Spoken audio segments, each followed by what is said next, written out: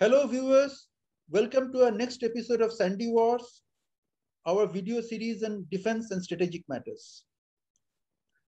This is in continuation to our ongoing discussions on Sandy Wars as well as our articles on India Sentinel on the India-China, LAC and border conflict.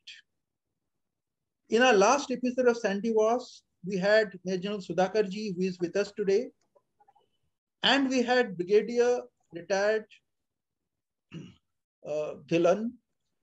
If you remember that episode which we had on Eastern Ladakh with specific focus on the Galwan episode, where we had Major Sudhakar ji, and we had RJS Dhilan, Brigadier RJS Dhilan. And we had promised you that we would come back with the next logical sequence after having discussed the Eastern Ladakh conflict. So today we are back as promised. And today we have a new guest, a new panelist with us, Major General MPS Kandal, retired. He has some very eminent qualifications to be on this discussion today, very eminent, you know. He had served as a junior officer in the Sela garrison south of Tawang. Then as a full colonel, he had played checkerboard, the war game checkerboard under General Sundarji from the red team side. And then after that, he had commanded the Dokla Brigade before going to command divisions and taking other positions in the army in other sectors. But in the India-China context, you do see his eminent relevance. So today, our subject is China likely to attack India in the foreseeable future? And if so, then why and how of it? Now, from the side of Sandy Wars, the proposition which I am laying down is that for any country to go belligerent with a neighbor, there has to be a philosophy first. This is not jaw, it's not just talking or belligerent posturing. This is about actual kinetic contact warfare. There has to be a philosophy. The country has to have a philosophy of belligerence, which has to back this move. Next, there has to be a purpose and aim for that particular campaign. And only then comes the how and where they will attack, etc. That comes later. Now, China, today's China, Xi's China, is different from Mao's China. In 62 war, in my article in India Sentinels, which I had researched at great depth, and had showed readers that Mao had made up his mind as early as 1959, around September. We had quoted records that China would one day go to war with India. However, Mao had a lot of ideological baggage, morality baggage, the concept of just war, etc. So his concept is that he would give India a long rope and allow India to make a mistake, to give the casus belli, to give the trigger which will give China the justification, the righteous justification for going to war. And as per their point of view, that was provided by India in 1962, not in Ladakh. In Ladakh, India, through its forward posture, went ahead and formed posts in territory which China claimed to be their own, but that never led to war or even battles. China surrounded our post like at Galwan in July, but that did not lead to kinetic conflict. But in Nefa, north of the McMahon line, when India went to, as per India's perception, when India went to reclaim the Thagla Ridge, which was on the watershed line, that's the highest ridge there. That's, according to China, was the casus belli, they went to war. Now, today, we have a very different person, Xi. He doesn't carry the ideological baggage of Mao. China has become a state capitalist country. It has embraced capitalism. It still has pretensions towards morality. It still tries to find justification for what it does. And the justification today they are quoting is China wants to reclaim its heritage and reclaim territory which is traditionally they lay claim to. So Taiwan is the first flashpoint, overt flashpoint, which they say it's part of China, and they would one day make a move, perhaps soon. And all the indications are there that China is preparing for a move of some sort. Next, we come to India. In Ladakh, the view of Sandy Wars is China has reached its points of interest, which is the 1959 claim line. They don't have any economic interest in Ladakh. It's a barren land. Neither India nor China has economic interests or other interests. It's only to keep India away from their strategic vital arteries, which connects Tibet with Xinjiang, which is G219 highway, and the new mega artery which they have, CPEC, which connects Xinjiang to the to other Asian ports like Gwadar to Pakistan, etc.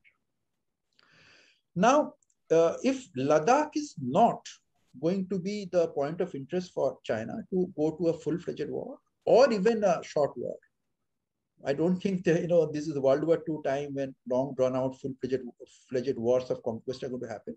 Short, sharp actions may happen if that. So our proposition is that will happen in in Arunachal Pradesh, where China has a grouse. They claim their entire 90,000 square kilometers, and they're grudgingly living with the fact, living with a dispute. It's a modus vivendi that India has preempted them and occupied Arunachal, but they have never accepted. So what is the aim, which can, which their philosophy of reclaiming their heritage, reclaiming what is rightfully theirs through aggression? What aim will satisfy that philosophy in the Indian context? Our contention that the Tawang Ball, the Tawang monastery, symbolically has a huge connection with the Tibetan heritage. Now, a country like China, which practices hypocrisy, they can use religion not really in the theocratic or religious way, but as a cultural artifact. That Tawang has cultural significance for Tibet. Tibet is part of China. China holds suzerainty over Tibet. Dalai Lama has been away for decades, and generations have lived without Dalai Lama. They have got around Panchen Lama. Today's Tibetan youth are very different from the Tibetan youth of the 50s, 60s, 70s. So our proposition is that China will have a go at the Tawang Ball to come to the monastery. They will feint. So to put India off gear, they will feint. They will compartmentalize the battlefield in such a way that a feint looks real. They will feint in Ladakh and in the central sector around Barahoti, for example, where they already they did some mischief this year.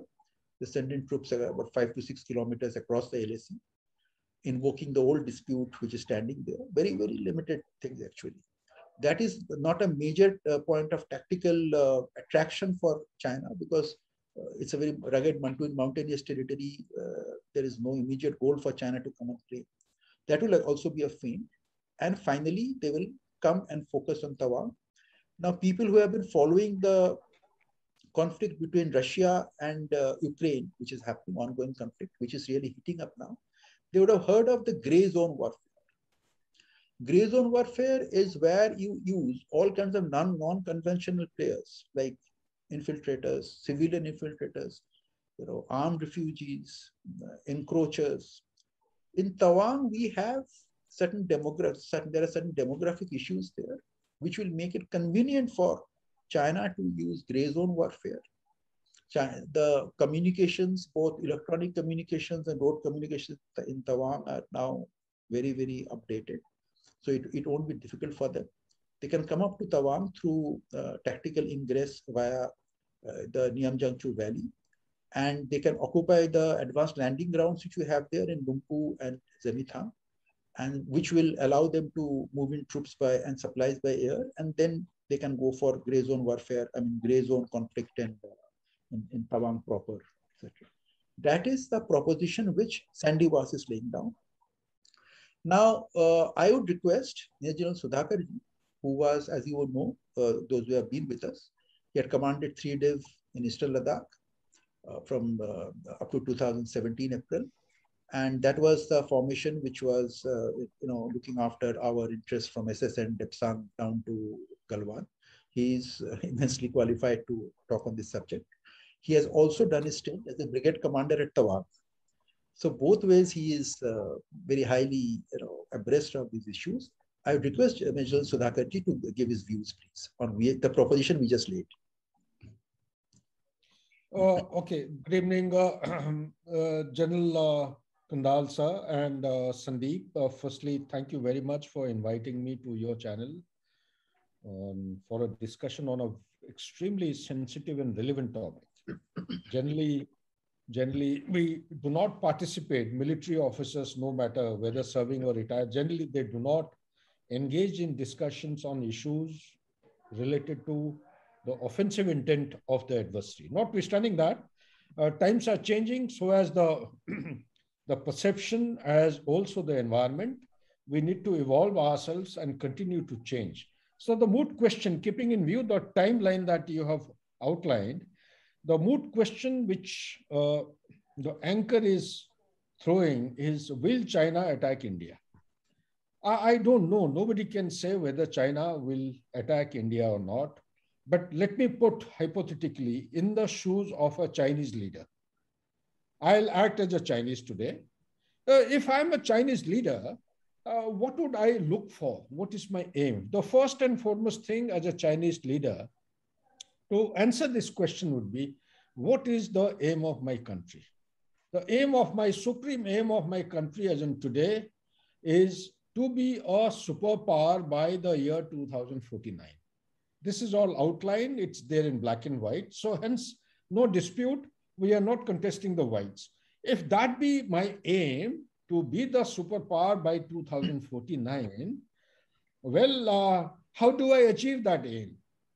Monetarily or economically, am I quite competent and strong to meet the requirement, emerging requirements, as also the present ongoing expenses of my country? And what are the socio-economic challenges that I have to face to call myself as a growing,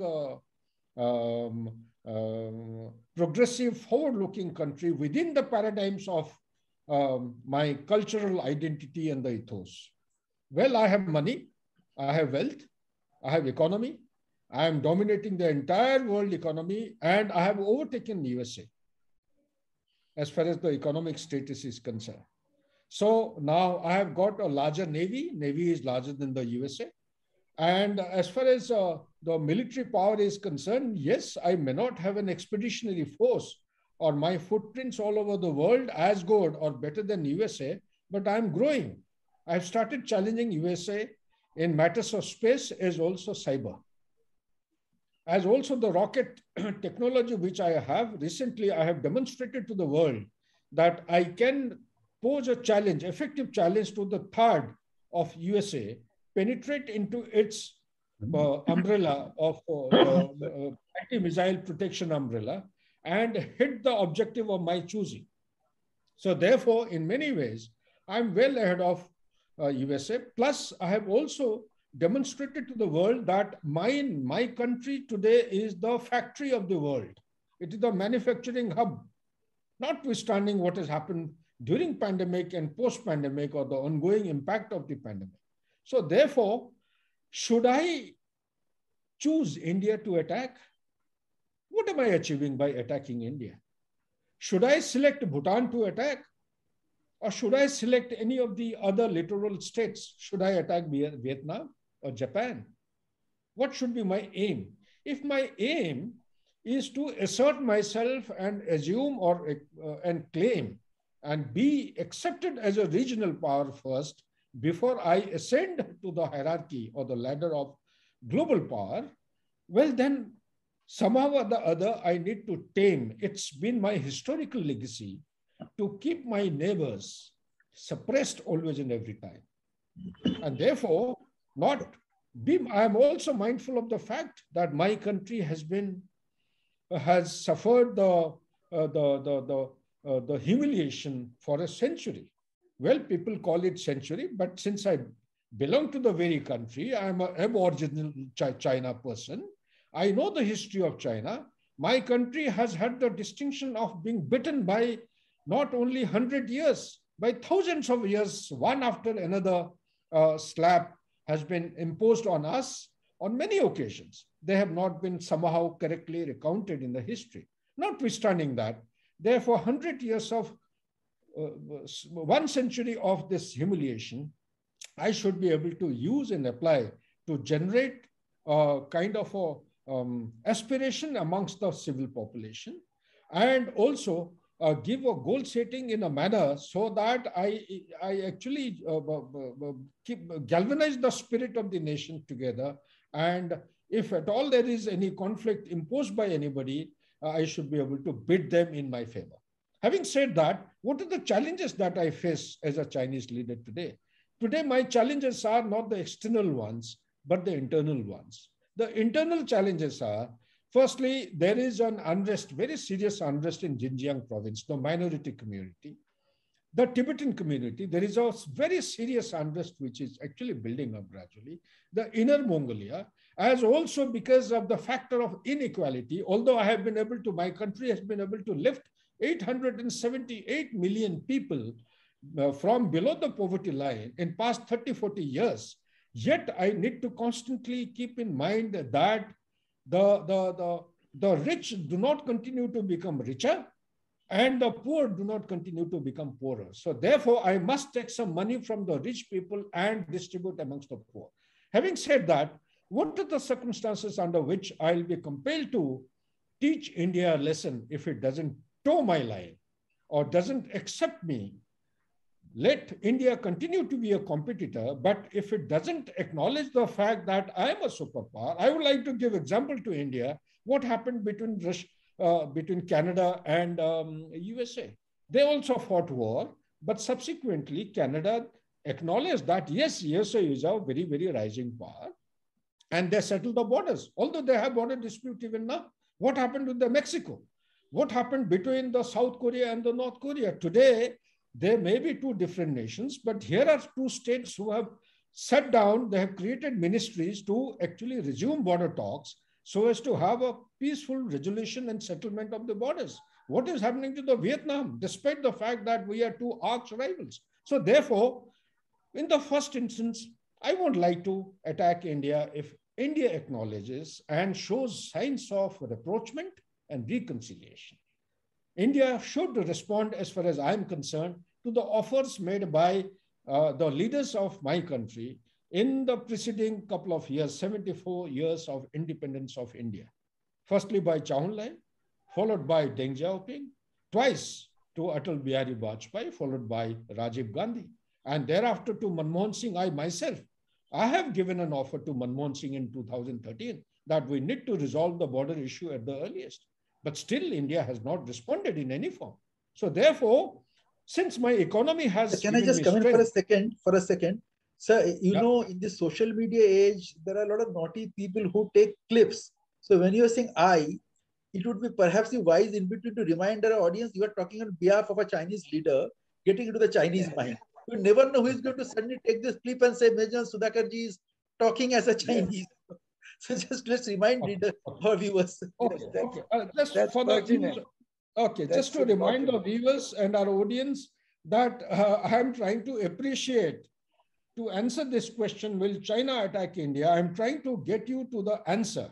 So I'm trying to take the viewers from the perspective of China. What gain will it achieve or accrue by attacking India?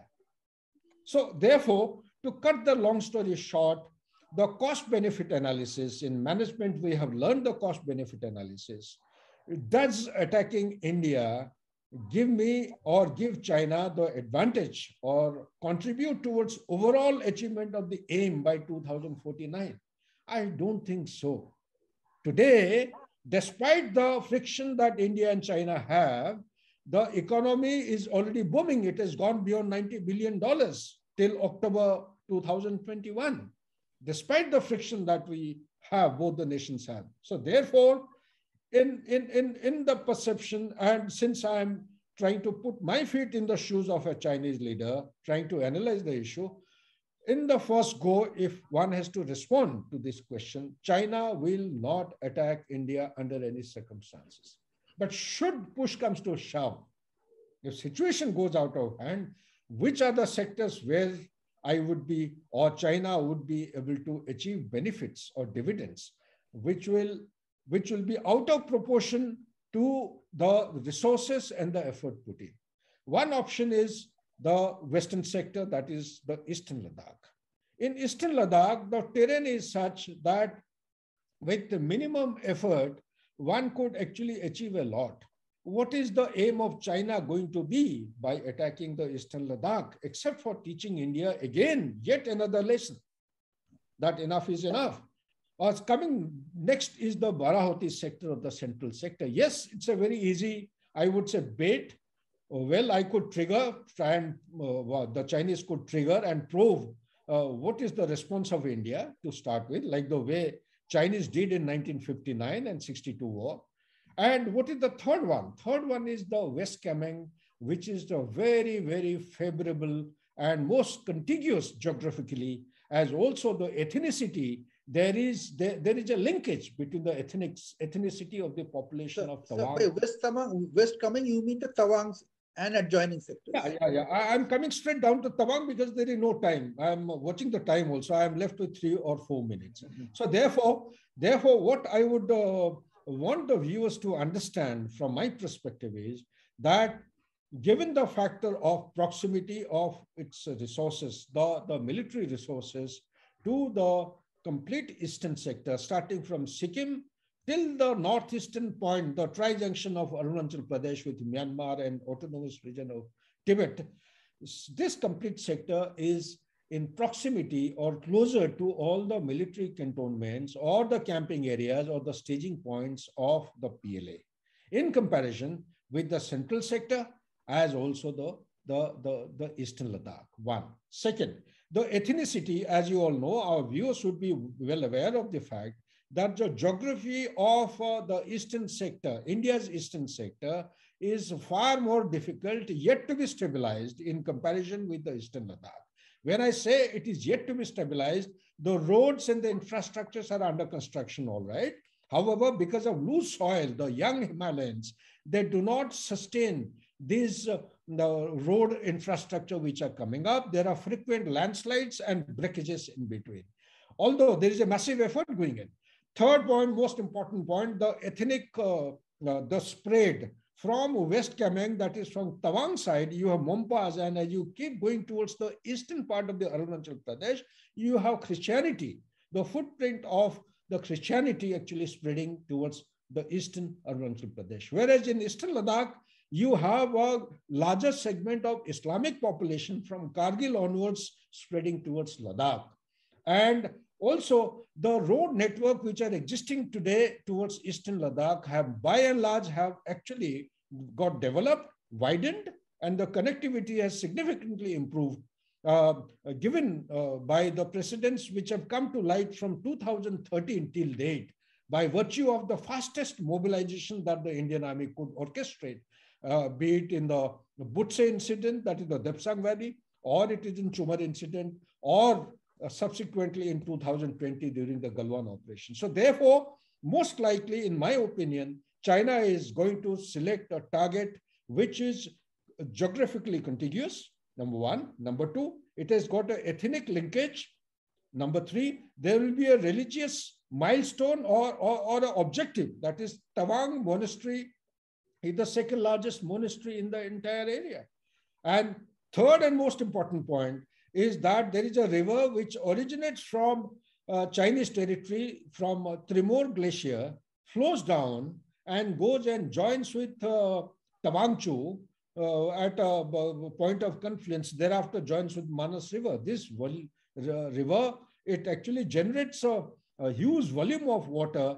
Since I am looking at the water resources, this perhaps would be, from the Chinese perspective, would be giving adequate opportunity to divert the water source. So therefore, I would look at easy target without going in for the kinetic contact. One would prefer to exercise the three methods of warfare: psychological, legal, and media. Thereafter, one would prefer to exercise and also execute or prosecute the war by means of the existing methodology of social media, subvert the minds of the civil population of Tawang, and try and buy them. Mind you, in 1962, the viewers would be aware of a village called a Chandal village towards Jimitang side, towards Lumpur side. This complete village had been blacklisted for several years. Even today, the civil administrative officials don't even visit the village. That village was in favor of China. All the villagers had actually given support to the Chinese. So similarly, it's not difficult. All I'm trying to indicate is by carrying out subversion of the minds of the people, they will have a very easy target to be secured with minimum effort. With In the that, Tawang I area. finish In the my Tawang. argument. So you were saying the Tawang Tawang area. Yes. Having said this, let me also bring to the notice of the viewers that we are not in 1962. The entire northern border has assumed a kind of a formidable defense. What used to be looked after by one company earlier in 62, you multiply by the factor of 126. I was carrying out a rough calculation today. And I would like to, for the purposes of national security, I won't like to disclose the details, but we have out of proportion resources available all along the northern border for effective punitive action. India is in a position to give a fitting reply if it is pushed beyond a particular limit. That's all. Thank you so much. Back to you, Sandeep. Thank you. Thanks a lot, sir. Now let us go to Major General MPS Kandal and get his perspective on this entire issue. He has heard me, the proposition from the side of the channel. He has heard Major General Sudhakarji, his colleague, and now he would like to say his part, sir.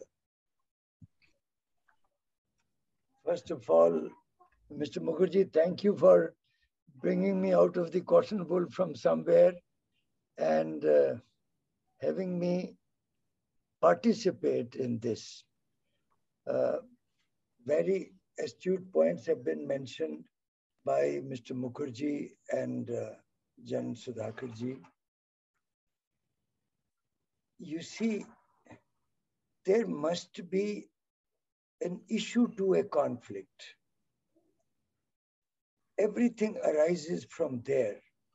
And the issue to conflict goes back after 49, PRC comes into picture. There were only two issues. One was earlier Tibet, the suzerainty of China. China was, the new regime, PRC, was keen to remove that word suzerainty and integrate Tibet as part of China. This was one issue. And the second issue was, from Chinese side, the offer to demarcate, delineate the boundary. This offer came from the Chinese side. Entire history of that dialogue from 50 up to 60s is by Chinese offers that for some reason we did not take. Rather, the government at that time refused to even discuss.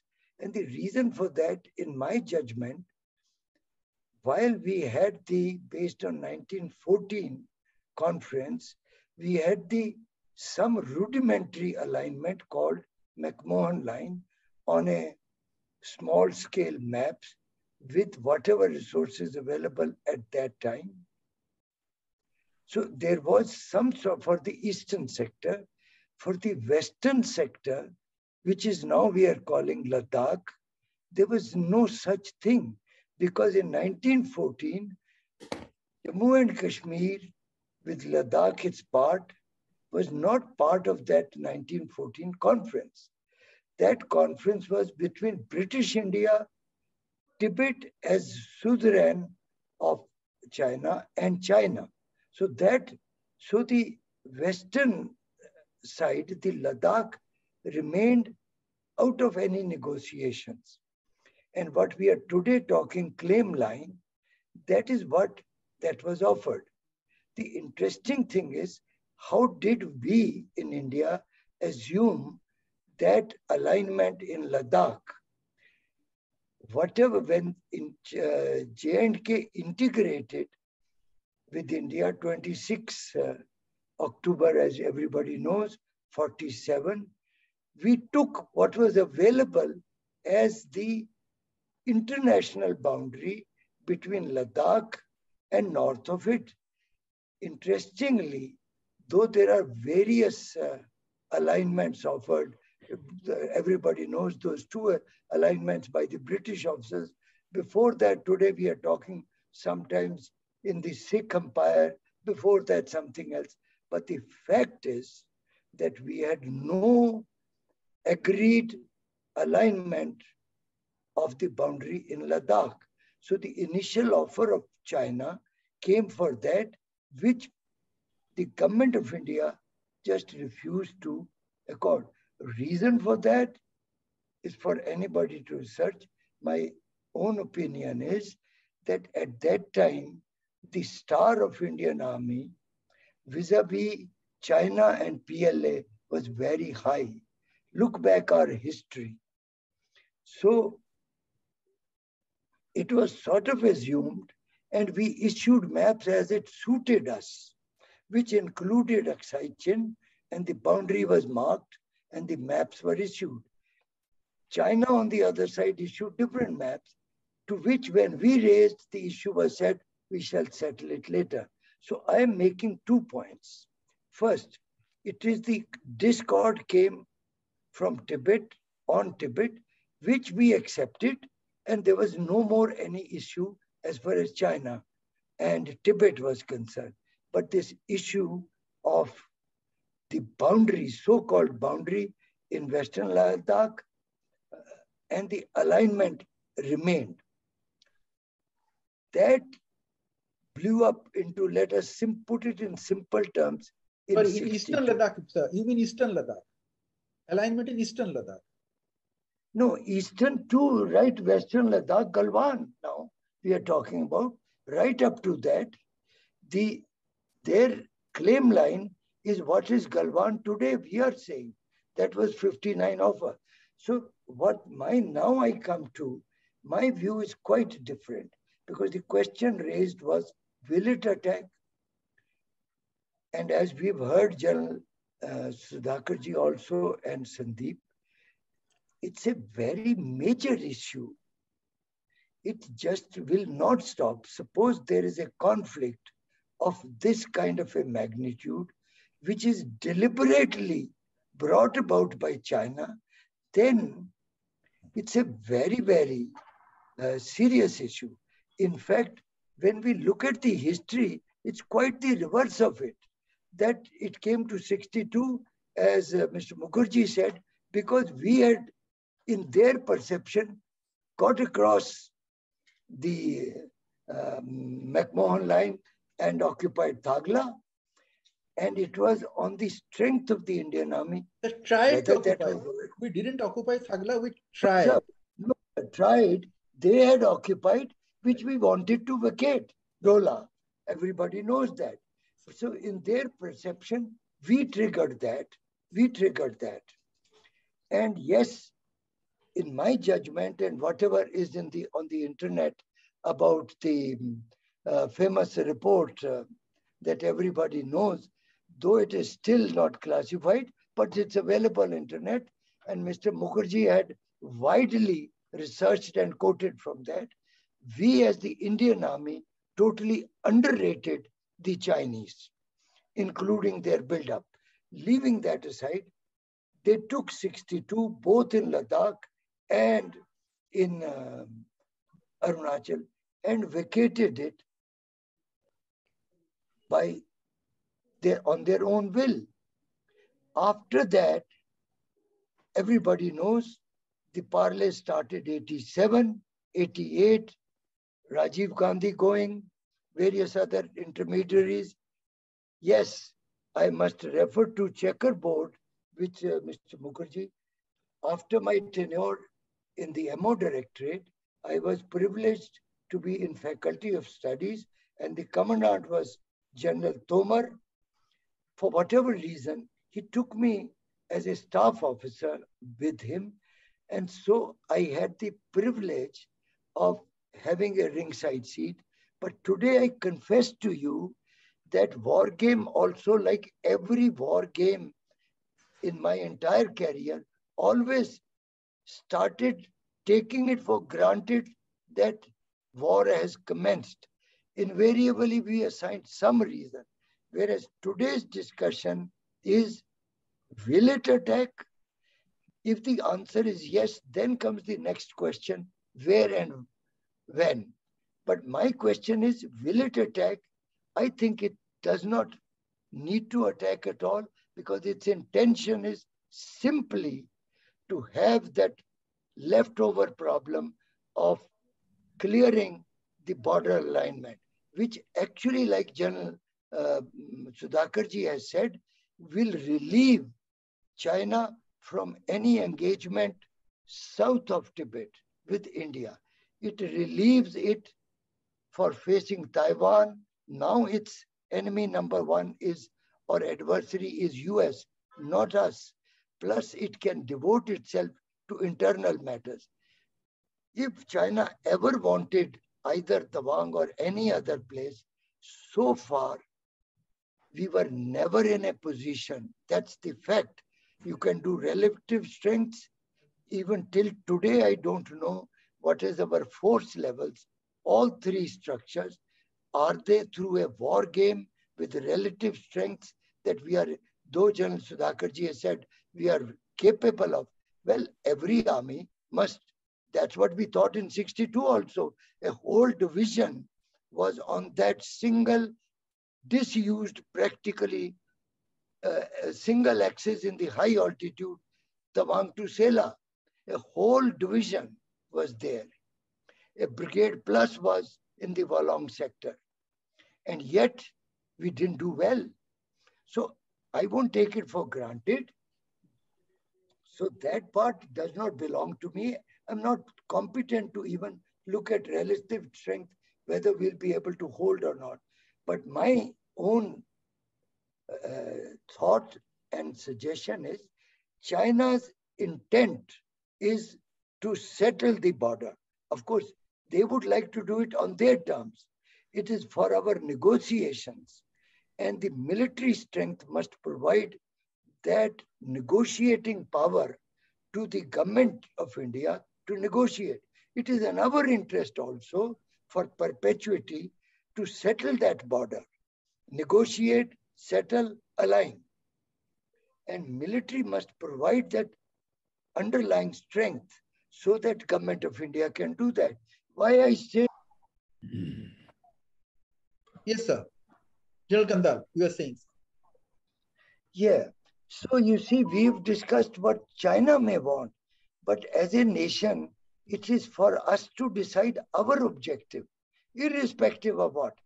Do we want to perpetuate the conflict, which seems to be one very strong view, which even goes to say, like Subramanian Swamy, that align with USA, get weapons, that actually demands that there is a continuous deployment remains. That's one view, which assumes China as the bad guy will do. Second view, which I offer to you, is this, that it is time to settle that border, and there is every indicator that all that China is doing is pushing us towards this. It does not want any additional territory. It's got good enough. I mentioned about Tibet, it's resolved that. And as far as security of, now there's a railway line from Chengdu to Lhasa. One of these super trains are running on that. So the military strength wise, whether as a country, economy, other factors taken in, we want to perpetuate and hope that we'll take on China militarily and solve what? What will we achieve? Capture some territory? No. So the offer is from, and I say this because you look at the history, China has accepted every offer. Vajpayee went there in 2003, they accepted Sikkim as part of India, which they were not doing earlier. And we accepted TAR as part of China. There is no indicator to say that China threw its weight on India post 62 withdrawal. Rather, it came forward to even sign that 93 agreement, 2003 agreement, subsequently up to 2013. And whatever we are looking at, whether it is Doklam and Ladakh and these villages coming up. Yes, as I read it, China is more than willing. Please come forward, negotiate, and we settle this matter. That will enable China to settle its issues with USA vis-a-vis Taiwan, and also manage its internal things in all the three provinces mentioned by Jan Sudhakar and anybody. Everybody knows its internal problems. Why would it want to take on more? Sir, I have one request, sir. General Kandal, yes, sir, I have one request from you. You are a repository of some very precious knowledge, which will one day be lost to history, as Indian military history is extremely disorganized. On behalf of our viewers, I'll request you. This will also help our subject today and posterity. When you played from red team side, General Sundarji's Operation Checkerboard game, just for context for our viewers, Operation Checkerboard coincided with Operation Falcon, where after 62, that was the first major point of conflict. And that's right. I don't want to get into details there, but General Sundarji had airflown a brigade to Zemithang Circle and occupied all the commanding heights there, and China had initially gone into the dialogue, into the threat mode of we'll teach India a lesson, but they had very, very tamely China had gone under after that, and whatever both General Sudhakar and General Kandal mentioned about rapprochement and Rajiv Gandhi going, and then all the rest of it which happened, India was in a position of strength. Now, during that time, Operation Checkerboard happened, and General Kandal, during that time, a full colonel, had played from the red team side, the China side. I want our viewers not to lose out on that very precious knowledge, very precious, sir. And mind you, Indian military history is not organized. So I want that report, sir. Please share with our people what was China, how did China, playing from China's side, like under the aegis of General Tomar, when you organized it, what was China's feasible, modus operandi? Mr. Mukherjee, as you noticed, I cannot arrogate to myself at that level that I could have a proper vision and understanding of the whys of war. In fact, all that I can say is this, that General Tomar is still around in Dehradun. I recommend you could sometimes approach him. He'd give you, but even there, it was based on the famous JIC paper. And I don't know, General Bhardwaj General Sudhakarji would know about the JIC document. Those days they talked of 33 divisions that was assigned to him. And we were required to work out the time for logistics in those days when the highways were restricted, 3 centralized. Today, so I would only put it this way, that the issue started by an assumption that China will go to war with 33 divisions and virtually 10 divisions coming through the Chumbi Valley. And I, as even a brigade commander in 1990, we were talking about that. That is why the defensive posture in Sikkim, which I've just mentioned, that North Sikkim, East Sikkim, and Bhutan. It is from that 10 divisions. But whether it is so now, everything has changed. But you are right in saying one thing. And I disagree with you when you say we were in a position of strength. For a second, suppose China had not pulled out.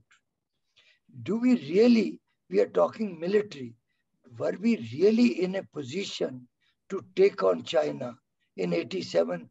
We also quote 67, which was virtually an artillery duel. That's the truth of it across Nathula. So somebody must do a greater analysis to make that statement, which Mr. Mukherjee, you did, that Samdrong Chu, there are various claims. General Sharma, who was the chief, has made in his interview, which you would have seen entirely. But to me, what I'm saying is it not time for India to make its objective clear? And that is one or the other, to perpetuate conflict with China or to settle the problem with China. And to this, my thesis or my humble opinion on the second side, China has been pushing you to do the latter. As far as if it will attack, I leave it to those who wear the uniform today and carry the burden of that. But we on the outside today, we should look at the historical indicators.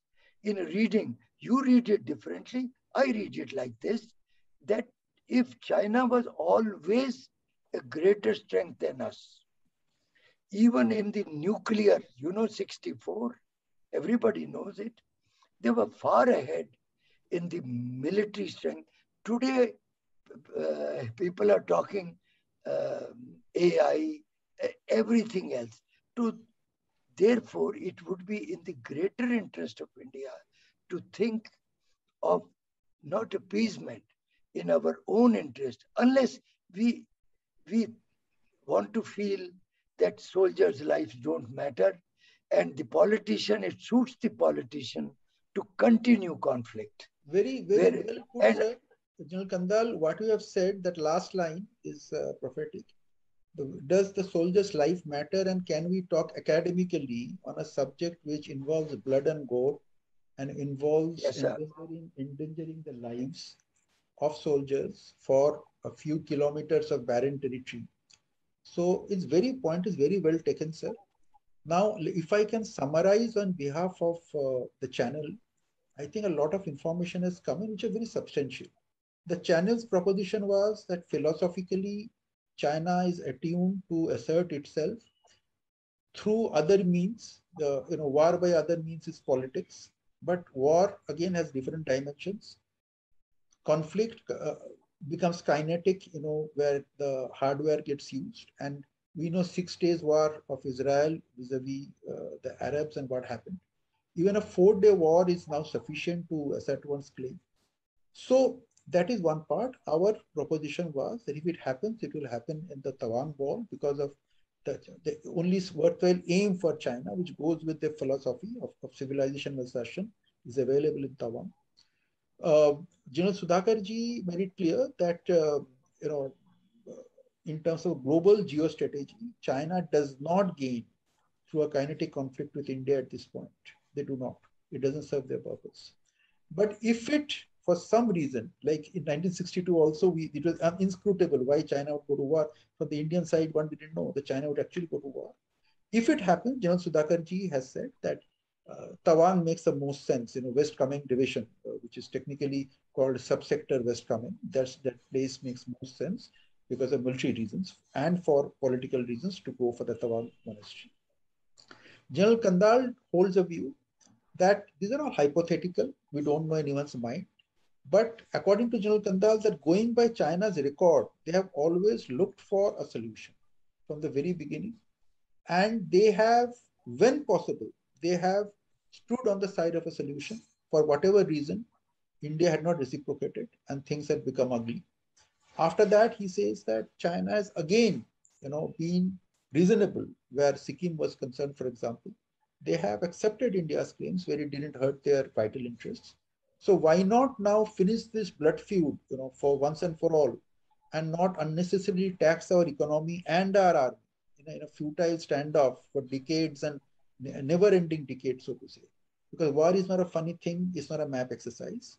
So if at all, it can be solved through dialogue and by some give and take, it should be done. That is General Kandal's view.